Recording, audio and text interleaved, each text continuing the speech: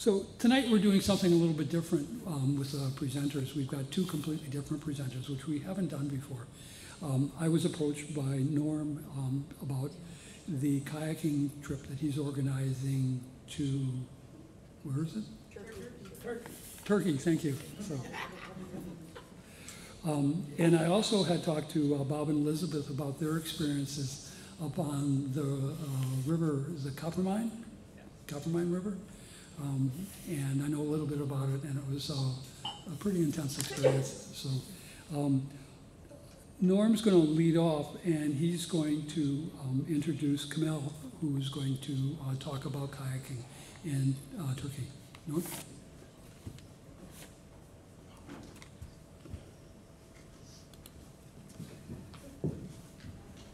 Excuse the mic. Yeah, hang on, let me set this up. Okay.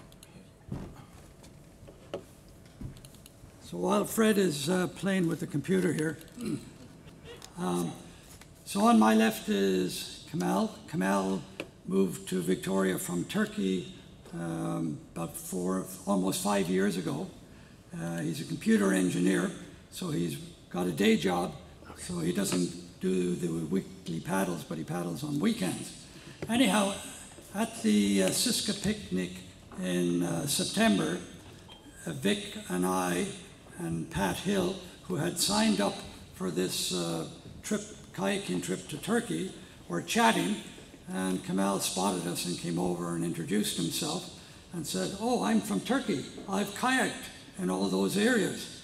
And of course, none of us have ever been there. We can only imagine what it might be like. So I asked Kemal, would he come and, if we had a little session for those that are interested in going to Turkey, would he be prepared to show some slides and give us an idea of what it's like? Well, that morphed into what we're doing tonight. Rather than a session prior to the meeting, Kemal has put together a slideshow. So before we start, the trip is organized by Exodus, and I have no vested interest in Exodus at all, except I have traveled with this company before, and they organize good trips. And other people in the club have also had positive experiences. Lynn has just put her hand up. So yeah, they're a good company. The trip is in June, the first week of June next year. And a number of us have signed up for other trips while we're there, because it's a long way to go just for a week of kayaking. But interesting, the cost for the week of kayaking is about the same as going to the Broken Group for a week. You just have to add your airfare, but so it's about $3,000 for a week of kayaking. All transportation, accommodation is included. And it's not camping, because I don't go camping. It's in proper hotels and inns and so on. Now, I think I'll let Kemal tell us a little about what it's like to kayak in Turkey. And then at the end, I know he has a slide that'll show the area that we'll be traveling in on this trip. And I also have a table set up at the back. And anyone who wants more information about it, come and see me. And if I'm not there, just write your name and phone number, email on the list. And I can send you information later if you want to know more about the trip. Okay, so this is Kemal. Over to you. Hey, good evening, everyone. Thank you for introduction, Norm. Yeah, as he said, he asked me if I would like to give a presentation about kayaking in Turkey. I said, yeah. So here I am. The answer is yes. So I'm Kemal Tunador, originally from Turkey. I've been living here for almost 5 years, as Norm said, so with my family. So yeah, he already said, I'm a computer engineer, mostly developing software, not computer engineering. I'm not doing computer engineering and software development. I got my master's degree in business from Royal Roads a couple of years ago, and right now I'm working as a senior software developer at BC campus.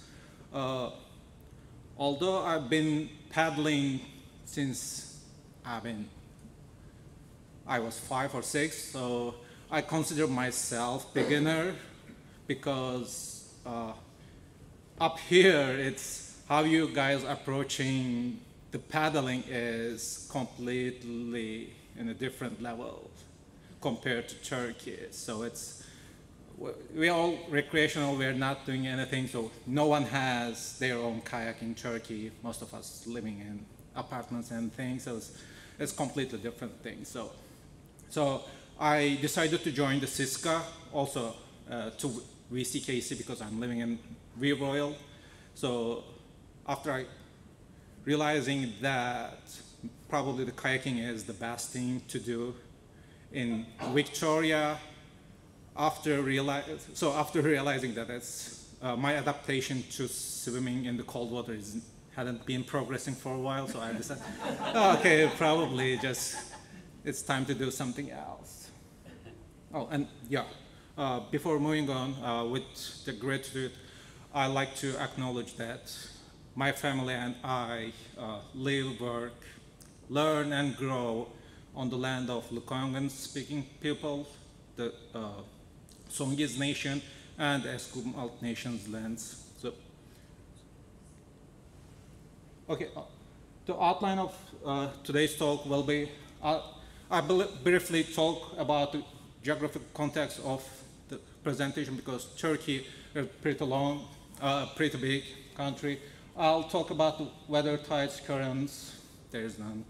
So it's so, and then briefly talk about the region and the history of the region because I like to show you it's not about paddling. That part of the Turkey is worth to go for trekking or just visiting in addition to paddling over there. So in case, so here's the Turkey.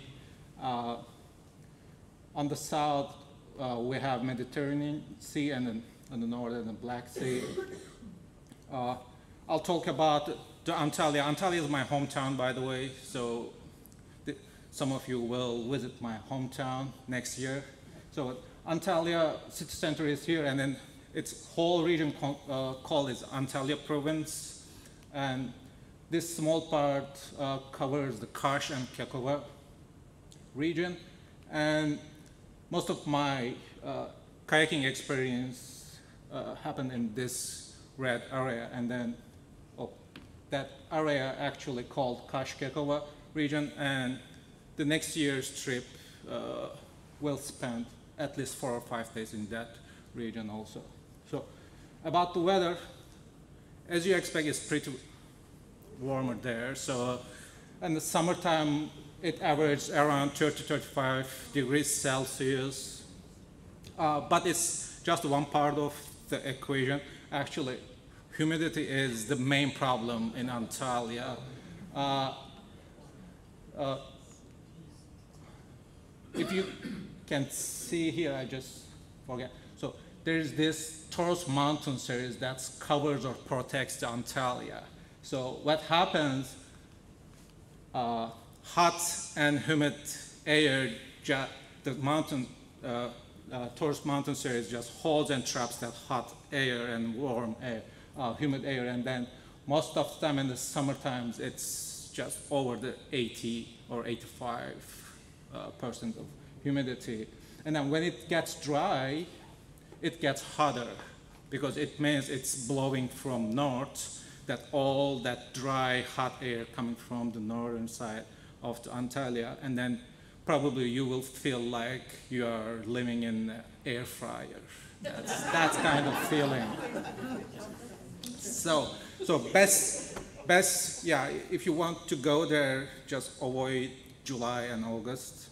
So the best term, I think my favorite time of the year is just mid-September to October, just great. Early May to early June, that's a great time.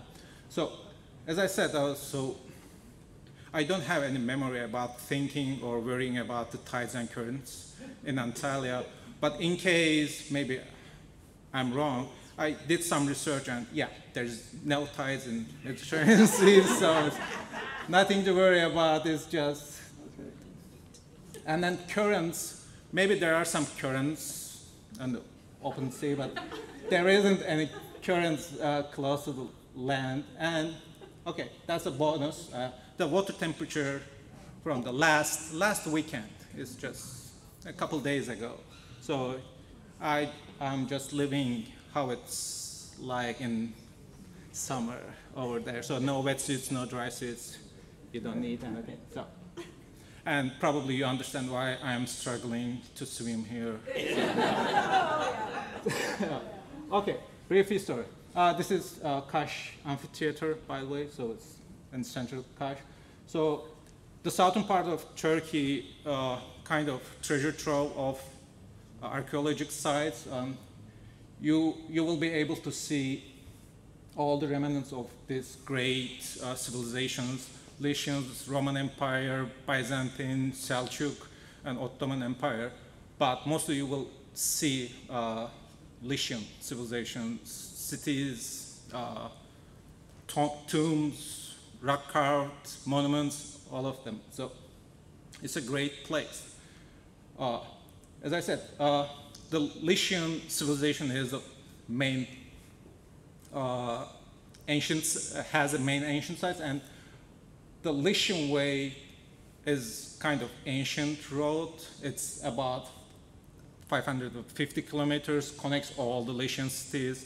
And as you can see, it's most part of it is close to shoreline. So you're able to paddle, trek, do some trekking, stay somewhere. We used to actually backpacking, stop somewhere, paddle a couple days, just rent paddling, and then we were able to jump somewhere else on foot and then paddle maybe. It's great way to spend your time on Antalya.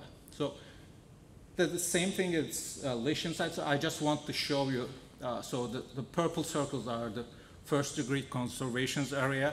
So all these things are ancient sites, pretty well preserved, and this is the Kekova Kash region. So, and I'll show a couple of pictures from some Lycian cities. Fasilis, it's one of my favorite places. It's pretty close to Antalya. It's not so close to Kash, but it has two publicly accessible beaches, so you can go and swim right over here and somewhere else. So you can see that's ancient path to the beach. Santos, one of my favorite place, and actually probably my favorite place is Mira. It's just 45 minutes away from the Kash. And as I said, it's monuments or rock carved monuments are just great. It's same place, Mira. And my wife and cousin is just so excited to move on to slideshows. So, okay, for paddling. So as I said, the name of this place, by the way, is Uchos. It's something different here. So the usual day trips starts from the Uchos and ends in Uchos. So and then this solid purple line is general route of the day trips around there. And I know there are some trips, or if you have your own, or if it's a private tour or guided, or if you're doing it by yourself, you can take this extra routes and things. And also there's this long trips, so you can start from the Kash, camp here, jump to the next location, you can camp here, and by the way, there are accommodations over there. Norm, you don't need to sleep in the tent. And then, yeah, so you can go to Uchos and then jump to the Demre. It's called Demre, but this Mira is just over here, the ancient sites. Can I ask a question? Sorry? Can I ask a question? Yeah, sure. What would the distance be between those red triangles, Okay. the campsites? The longest one is this one, and it's 18 kilometers. Okay, so it's just 3 or 4 hours paddling every day, probably, and it's just 4-day tour. So it's, and also there are other parts of this southern part of the Turkey, and you need to go to northern side. So there are other great places to paddle. But as I said, this is my hometown, and I spend most of my time around this area. So okay, so this is Uchos. It's a small coastal village. Was built on the ancient Lycian city. It's called, let me take, Temusa, which also means Uchos, which means tree mouth. So because of, if you realize, so they call, this is the Uchos, so because there's three entrance, they call it tree mouth or Temusa. So Uchos means tree mouth in Turkish. So small village, mostly fishermen, and so touristy places and the restaurants. It's great small town. As I said, it's built on top of the old ancient city, so you can see this house has adjacent ancient city wall just next to its house. Probably it's passing it. So, yeah, the day starts from Uchos to Tersane Bay. Tersane means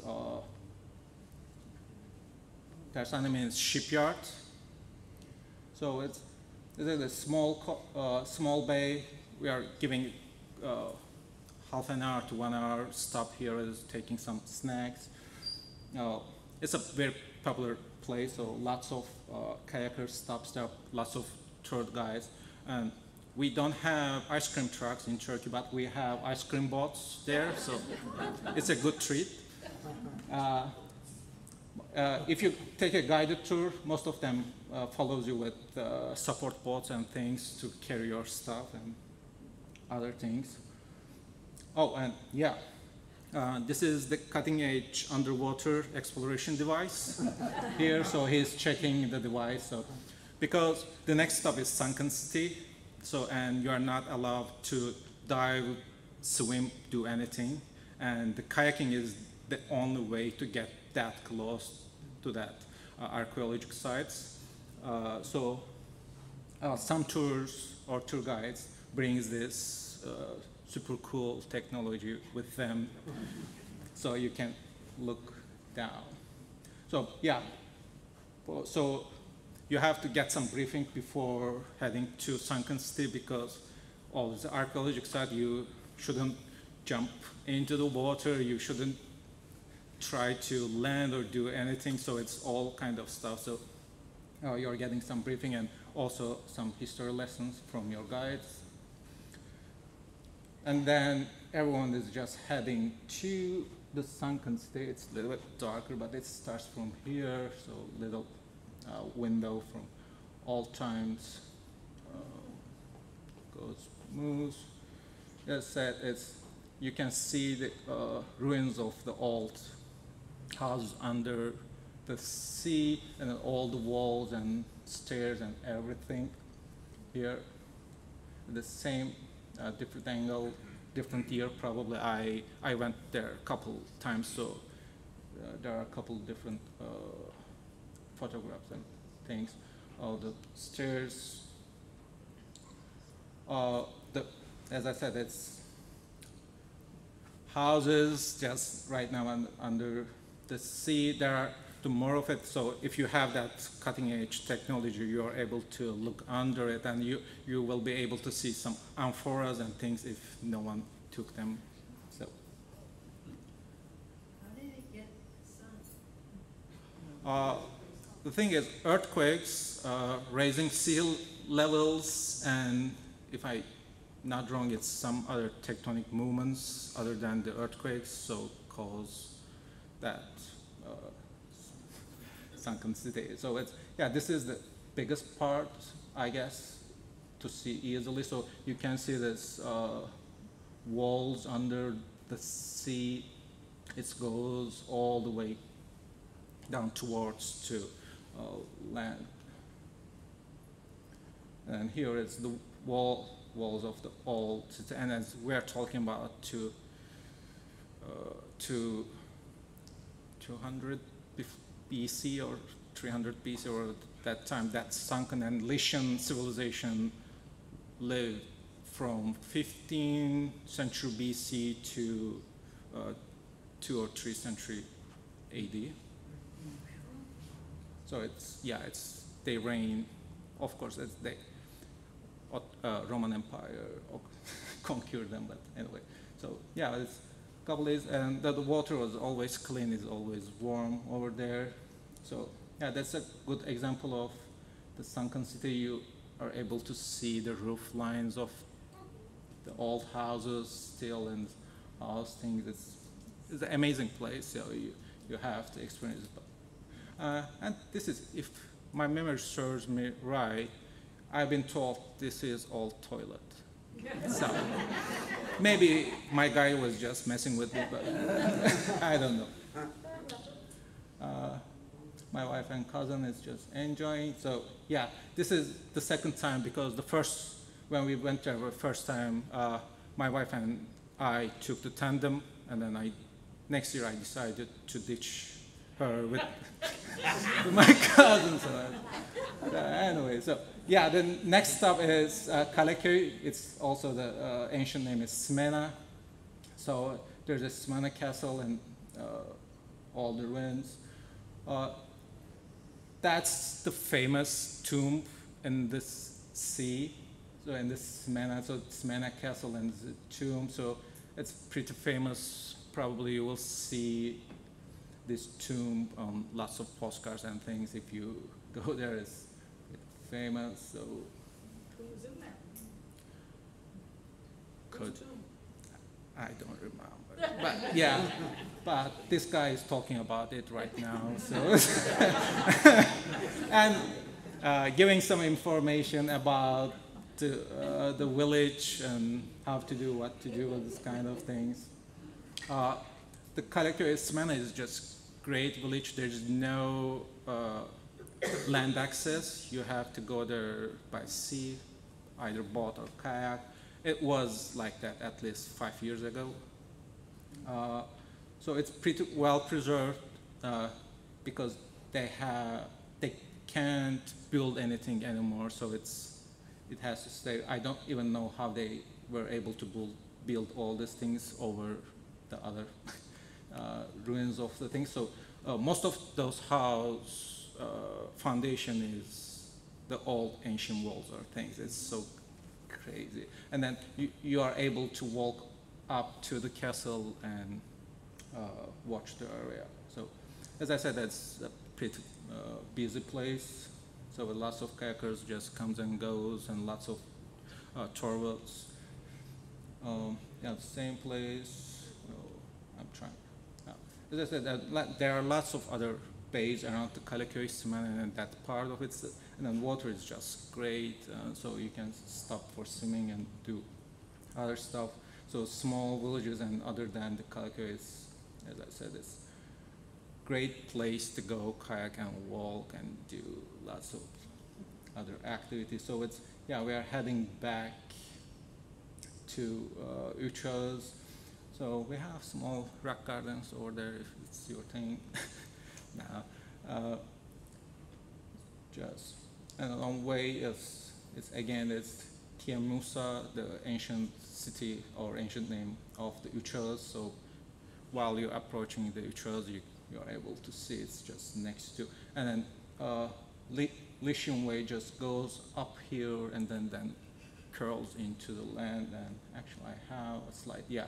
And then this is the next day we decided to walk on the Lycium Way, and then we reached the same place from the land. So we were here in the previous thing, so it's a great place, as I said. Yeah, it's the Uchos, we are approaching the Uchos, and yeah, probably this is the highest wavelength you will get, so it's not that bad in that area. And then if you check the weather, you will just know if it will get rough, people will let you know. But most of the time in the summer times, it doesn't get rough, so it's just a great place to paddle. But it's just hot a little bit, just be careful. And then end of the day, so we reached Uchos. Okay, yeah, thank you for your attention. It was my pleasure. Yeah. I don't have any social media anymore, but if you really want to use social media, you can reach me from my LinkedIn account, or just you can send me email. Yeah. Or else put your name on the list at the back and we can get in touch with you.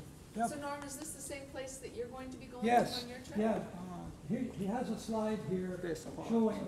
So we're going to fly to Istanbul, and then we have to get away from Istanbul down to Dalaman, and that's about an 1.5-hour flight. So this is that southwest corner of Turkey on the Mediterranean. And so our trip starts at Göcek, and we're there for about 3 nights doing day trips around Göcek, staying in a lovely hotel.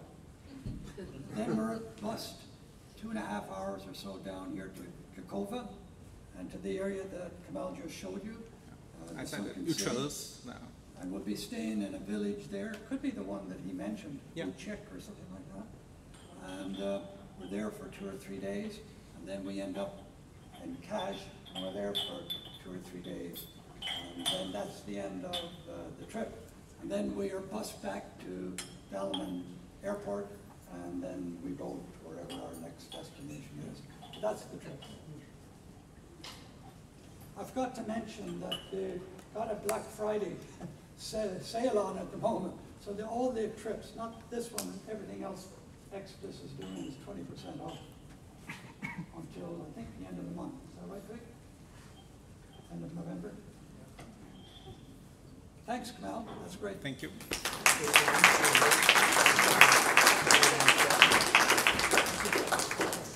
So thanks for having me. I normally have to bribe family and friends with dinner and drinks to get them to look at my pictures. So it's a change to have people voluntarily come. So Bob and I lived in northern BC for 20, well, over 20 years before we moved to Victoria. So when we lived in the north, we did a lot of canoeing. And part of that time, we talked about wanting to canoe a river that went to the Arctic. And actually, we've been talking about it since 1988. So finally, this summer, we decided to make it happen. So after sort of investigating doing it ourselves or with friends and everything, it just didn't work out. So we ended up organizing this canoe trip through Canoe North Adventures, which is a company, Ontario and Fort Norman, based out of there. Yeah, so after much debate, we settled on the Coppermine, and we had our 2-week guided trip at the end of August.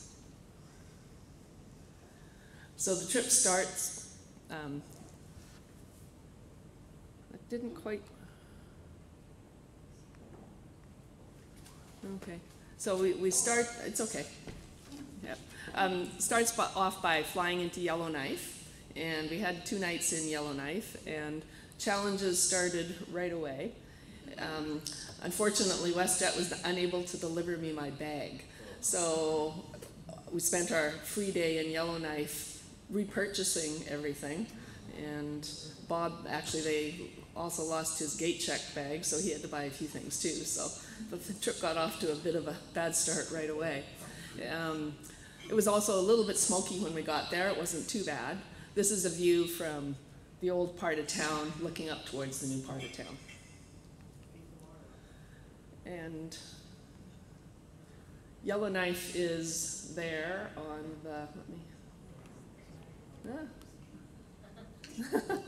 sorry, the north shore of Great Slave Lake. And the Coppermine River starts up in these lakes here, and we can see it a little bit better on the next slide here. So these blue dots are from my InReach map, and the blue dots along the river here are all of our campsites, because I post that thing every night. So we started down this area and followed all the way up to there, and this was our first flight. Took us in on these big planes. There was 2 of them, each holding 70 passengers. There was 10 canoers and 60 fishermen. And we landed at this fishing lodge on Great Bear Lake. called Plummer's Great Bear Lake Lodge. And all those boats were off fishing within half an hour of us landing. But us canoers subsequently just had to change planes. So changing planes involved getting the canoes organized. So there was 2 canoes nested inside each other on one side and one on the other side. And each trip could take 6 passengers and all their gear. So there was 2 trips out to the river in the float plane. And there's the float plane taking off with the first one. And looking down at the Great Bear Lake Lodge, and you can see the big runway over there in the back that those big planes landed on. Oops. And this is our campsite for the first night when we landed on the river. The canoe company provides all the tents, the canoes. You can take a lot of gear in a canoe. They give us these big barrels to put your stuff in, so they're waterproof. We had things in dry bags, but we never got any water in them. Lots of kitchen gear, as well as our own personal ones. There would be a couple for the kitchen, and so you can put a lot more stuff in a canoe than you can put in a kayak, that's for sure. And you just toss it in. No, pretty easy loading. And big tents, like 4-person tents. They were quite heavy. We had big chairs to sit in, like none of the little things. So this is the best of the group pictures that I got. We never did manage to get a full group picture. 2 of them, this fellow, he was an American. He was an American physician. This guy's from Australia. The rest of us were Canadian. Bob and I are from BC, and the rest of them are all from Ontario. There's only 9 of the 10 clients there. There was one client back at camp sick. So that was the start of the next adventure. This is his wife. She was sitting there. She was also sick, but not very sick, so she continued to do things. She wasn't so sick she had to be in the tent. And this is their son. And he was the youngster on the trip, and we're going to show a movie that he made in a little bit. And this is getting ready for our first day on the water. And there's a little bit of smoke today, but this is like the last that we're going to see of smoke. And we all had spray decks on the canoes to keep things dry. We had, I guess, probably each canoe had 2 of those barrels and then 1 other kitchen barrel or something like that, as well as other stuff in the backs of the kayaks. Great big propane tanks, so we're not talking those little things. I mean, we got the full-size propane tanks. I don't know how many stoves we had, but lots. These canoes were really heavy. You don't have to carry water, though. So anyway, this is us actually starting off on our first day, and as I said, the canoes were really heavy. And so we had headwinds and blowing sand for the first several days, made for some really tough paddling. And those, yeah, blowing sand. I think, did you say these ones start on their own? I lied. Oh, there we go. Yeah, I mean, that's the kind of thing that we're looking at. So it was really cold and rainy a lot of the time, so Matt was really into making these great big fires at lunchtime, which we all really appreciated because you could dry out and warm up. And what a miserable lot we were this day. And I remember it so well because it was like about day 2 of getting COVID, and all I wanted to do was just curl up by that fire and stay there. And dry suits or wetsuits were advised, but I don't know, those Ontario guys didn't seem to get that memo, so they were just wearing their regular clothes underneath rain gear, so they weren't particularly happy with their choice, I don't think. Oops, actually, that's a video. It doesn't want to play, whatever. Yeah, and just, you know, another fire. Yeah, and we had 2 rest days. One of them was a really good hike. How do I get it to play? Yeah. But it was really windy and rainy, and anyway, Matt was taking this because his phone was broken, so he took it with my phone. So we just hiked up the hill and had a good look down over the river, so this was the day that the first fellow was sick in his tent with COVID. And there was lots of blueberries, so we picked blueberries. And this was our second rest day, so there was only 2 out of our 14 days. So I guess this was the only day that there wasn't wind, so the mosquito nets came out. And anyway, Bob's hat's in his chair, but he's actually sick in bed this day. I was starting to get better from COVID, but now Bob is sick in the tent. So he had a rest day with his COVID, though. And there was very little evidence of civilization, or we didn't see any other people or anything during our 2 weeks there. So we stopped to check out these cabins one day, and lo and behold, oops, go back here. Keep hitting with my John Abercrombie. He paddled the river in 1989. I don't think John's here though, but I did send him the picture to proof that he was still in existence out on the Coppermine.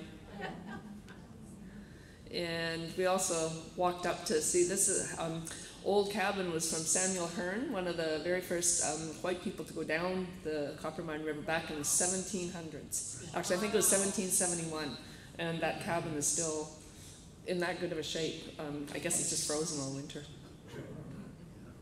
And we had some great food on the trip. You saw in the movie they had a Dutch oven that they would put on top of that firebox. So they did a lot of baking over the firebox. Anyway, here was blueberry cake, chocolate cake. Here's Connor's cinnamon buns. He slept with the dough at the foot of his sleeping bag all night so that they would rise. Yeah. And I don't know, you know those Tim Tam cookies? So does this generation know what Tim Tam slams are? As soon as I mention them to my kids, they go, oh yeah, Tim Tam slams. Anyway, you take a little bite out of the opposite corners of one of those Tim Tam cookies, and then you do this. How long do you have to wait? It's hot chocolate in its cup.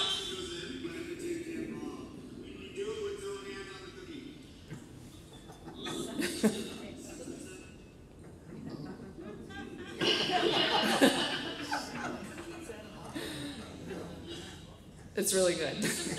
So those are Tim Tam slams.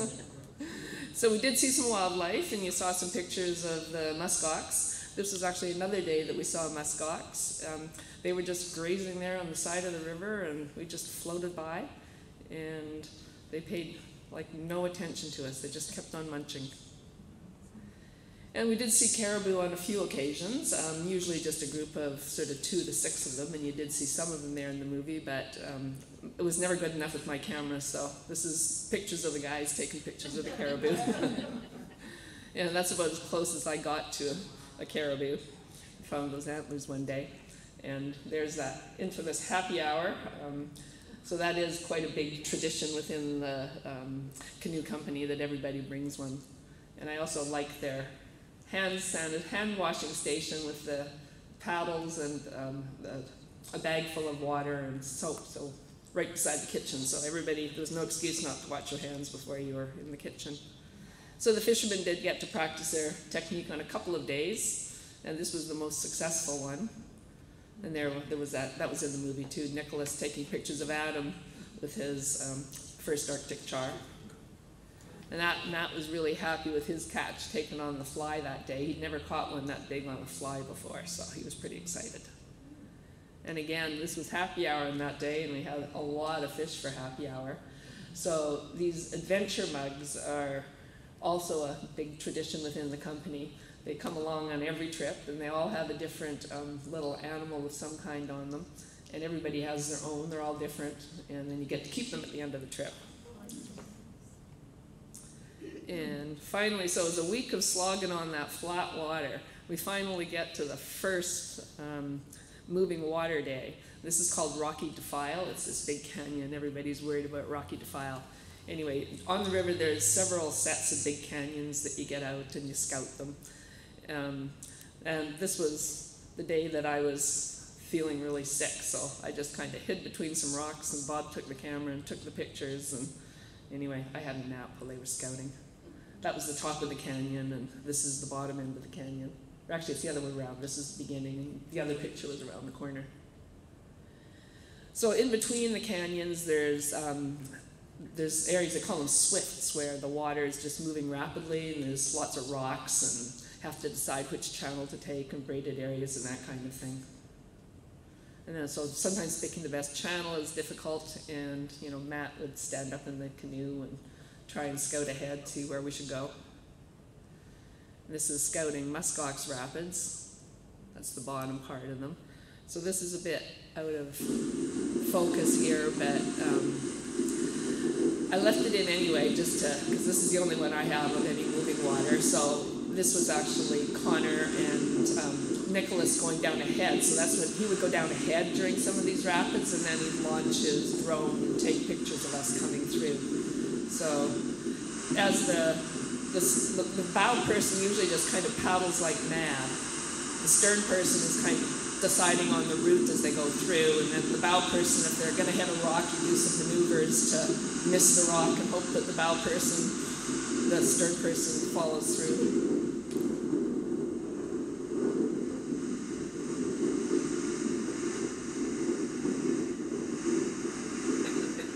So he's going to do a cross-bow draw as he gets to the other side there.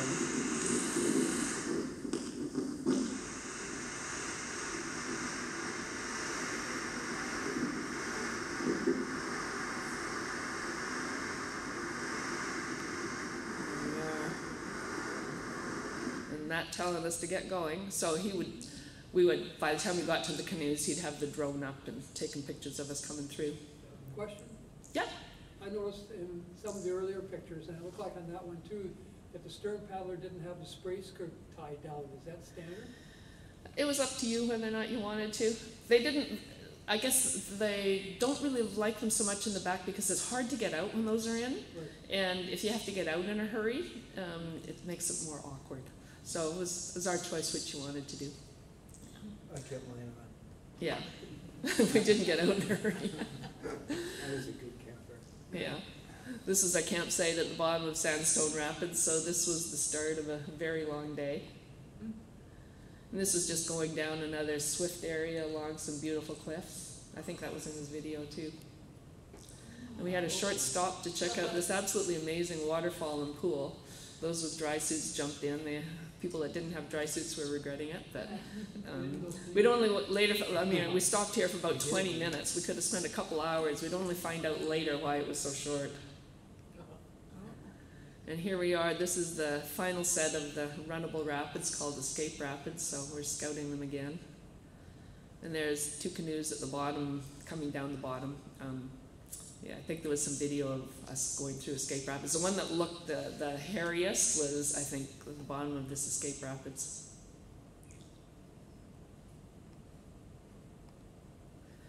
And so shortly after getting through there, we're paddling along, and somebody commented, I think I got more water in my boat than I should. So sure enough, they put a hole in their boat, so that got fixed.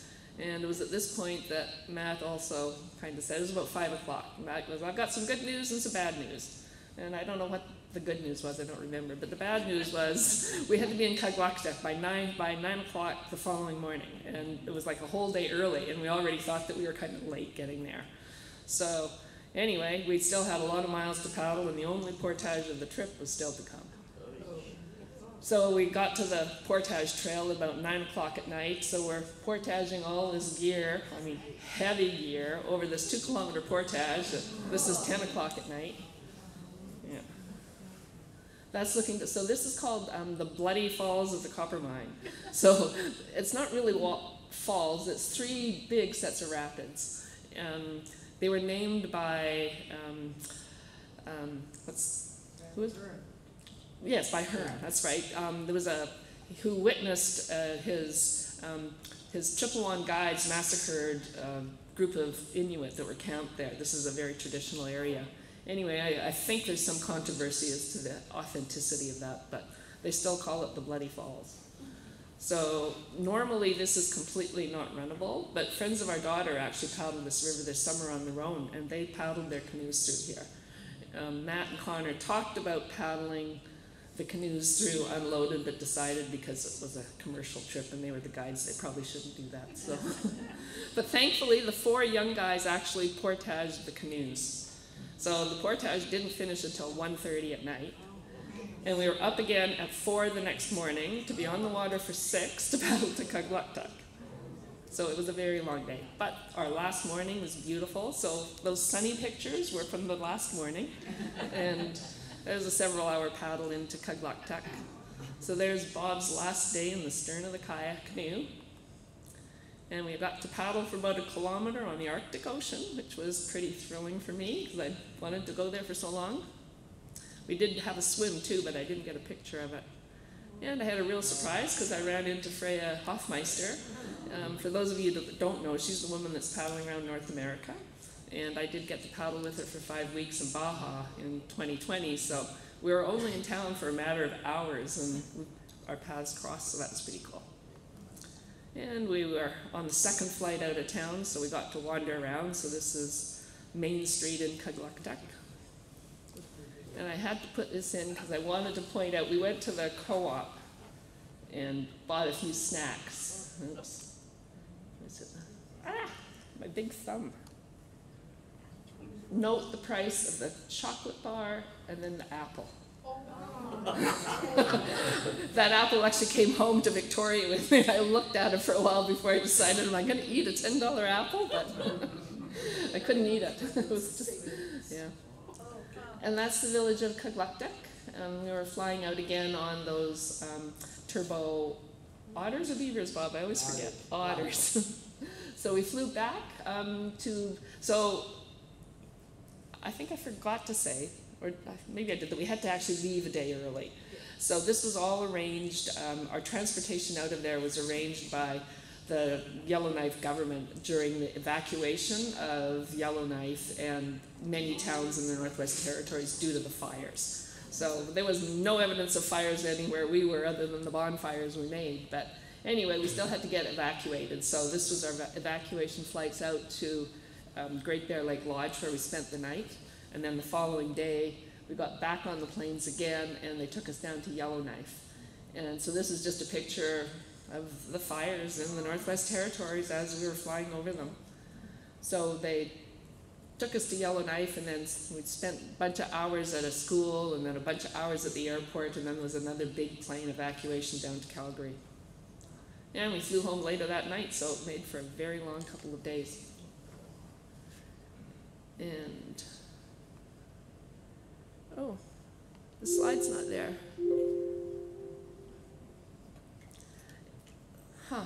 What slide is it? Was the one of your, the graph of the water level, Oh. and then my summary slide, but anyway, that doesn't matter. So,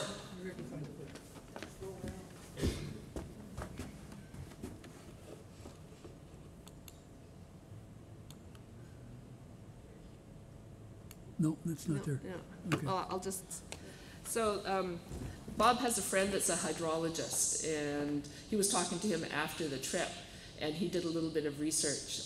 The fellow's name's Alan Chapman. I don't know if any of you know him, but they've been monitoring the water level in the Coppermine River since 1987, and our water levels this year were 45% lower than the previous, than the median, and 20% lower than the previous low ever. So, I mean, this was a really low water level year. So, you know, it was that low water level. So we had a lot of challenges on the trip. You know, the low water level ended up, we also were 3 days upriver from where we were supposed to put in. So that added 3 days onto the trip that was already shortened by a day for leaving.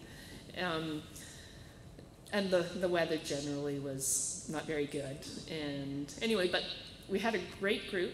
It was a bucket list thing for us, and we crossed that off. And yeah, it was really thrilling going down those rapids. I tend to be kind of a nervous Nelly often kayaking, but I don't know. The rapids didn't make me nervous. It was just fun. And yeah. So it was, you know, type 2 fun, but we have great memories. So, questions? Bob might be better at answering some of them. No capsizing. There was one capsize. just on a rock in the river. It wasn't anywhere. It's the things that you plan for. In kayaking, it works the same way. The things you plan for usually go really well. It's the things that you don't plan for. So we were just going along the river. There was a lot of rocks to avoid because of the low water level, and they just hit the rock at the wrong angle, and over they went. Yeah. So I don't know if you got it, but on the trip, we were always under pressure to get to the end, because once you're on the river, there was no way off it. And so it started it started with low water. You know, there was the expectation we'd be in flowing water. So we had to overcome the fact that for the first week, the water wasn't moving.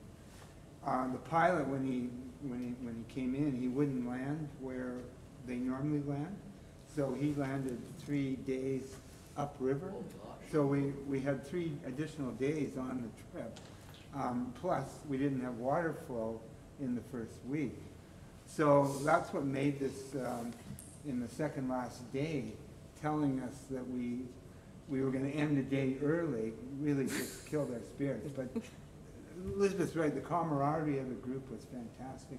And the guides, you can kind of get the flavor of the guides. They were excellent. They were really fun. Great guys, and so it was quite a challenge for all of us to overcome to get to the end. And I assume if you would have went in early June, the water would be as warm as Turkey then, I guess? Yeah. I don't think Might so. have been higher. But as we were, that big plane when we first stopped, there was what's the other company that does the trip? Blackfeather. There was a Blackfeather trip that was coming off, and they'd had 25 to 30 degree weather almost the entire time. So when we got there, the guy said, "Welcome to the first day of fall," and it was. Gary. So are you serious canoeists from way back who also kayak? We did quite a bit of canoeing. I met Bob in a canoe, and we did some canoe lessons when they did it. And we canoed the Spatsies to Keene, we canoed the Nahanni, but then we had children and things go south. We moved to Victoria. And moved to Victoria, and we tried to go to the canoe. We took our canoes out to the Broken Group and went, "Oh, this is the wrong vehicle," and that's when we took up kayaking. Yeah. So, does everybody go on those trips that never canoed? This trip, probably not. Actually, our friends did, who had never canoed before. Yeah. There was 2 people on the trip that hadn't canoed before, but one of them, I mean, they were very fit and. Daniel, the fellow from Australia, had only been a canoe a couple times. I mean, they say you're supposed to be an intermediate canoer, but I don't know, somehow they let him on. And Nicholas, the fellow that did, had not done much canoeing either, but, he'd done some with his parents. He was the dog. But how did he compare to the Nahanni as a challenge?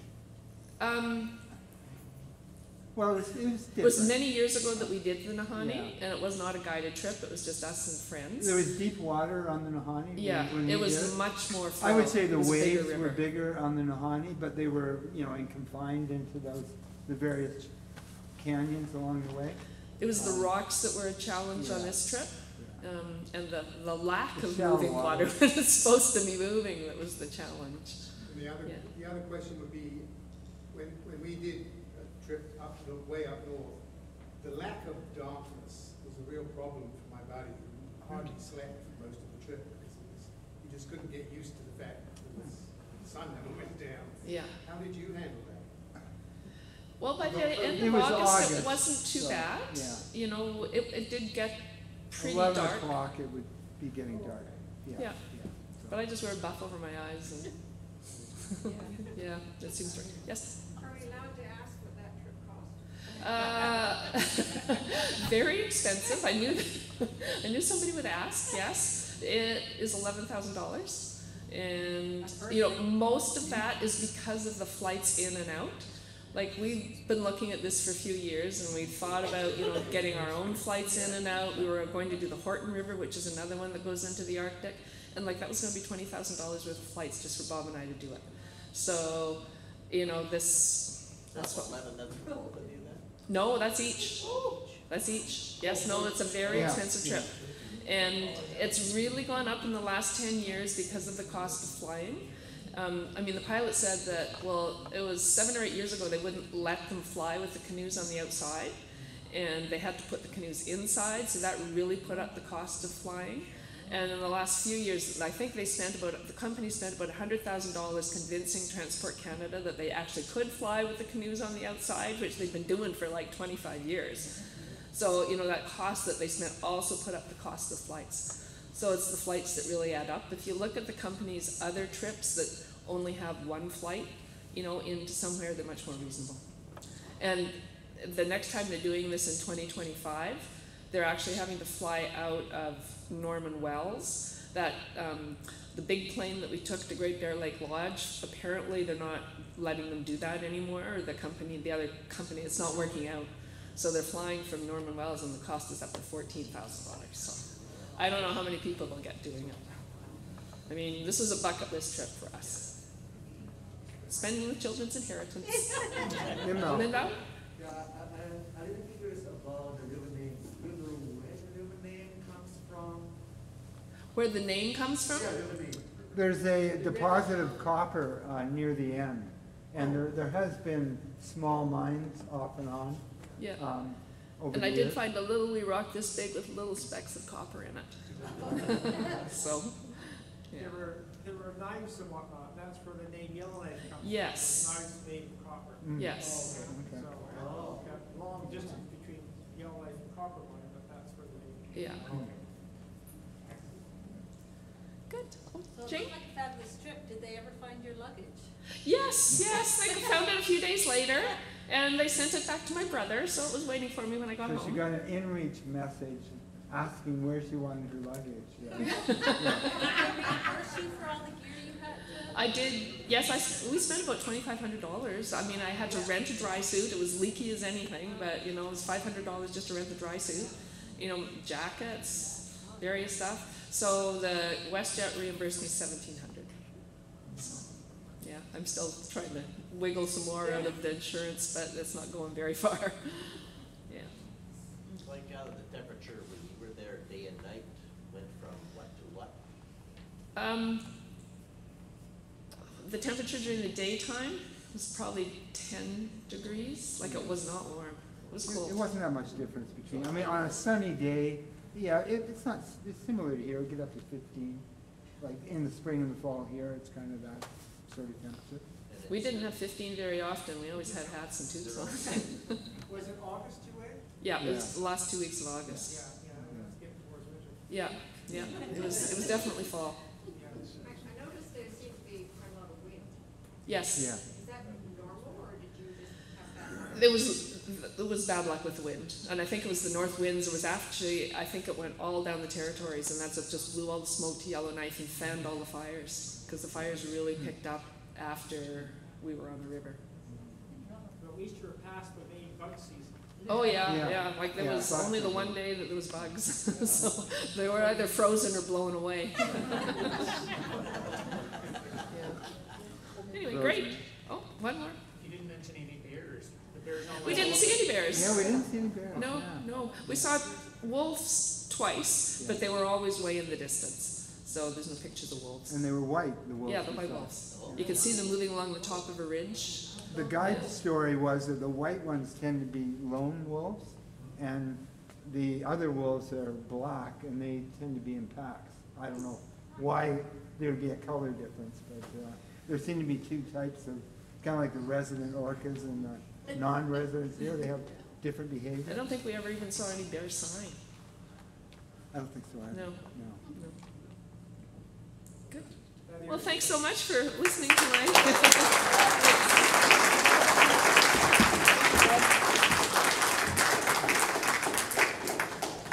Before I thank our presenters tonight, there's just something else I forgot to mention. I want to share it with you. And David's going to hate me for saying this, but I know I'm an old friend of his parents. I knew them from back in the 70s when we were all hippies. And I promised David's mother that he would make enough money here tonight so that he could go home and see her at Christmas. So if you guys don't buy enough books from him, she's going to just go up one side of me and down the other.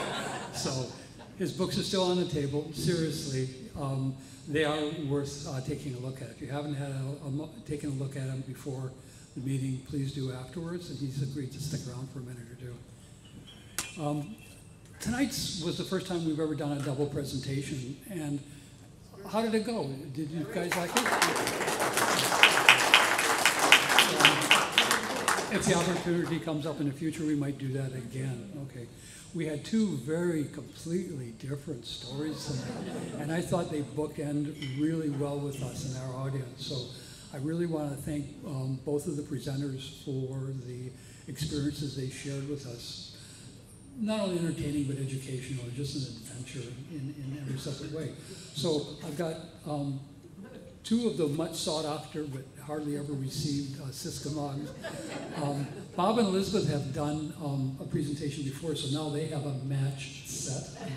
That's pretty special. Well, you know, that means you're going to have to come back and do another presentation. Yeah. And Camille gets the other one. So, coming up in, well, there's no meeting in December because we have a Christmas party, but in January, we've got Scott McDonald. He finished, he canoed from Port Townsend up to Alaska, and the race to Alaska in 19 days. We went to see his presentation at Best Coast, and his best day was over 100 kilometers. He averaged 60 kilometers a day, and that's the average considering that they took a couple of days off because of weather to do that. There were three of them that kind of started paddling together. He was in a kayak.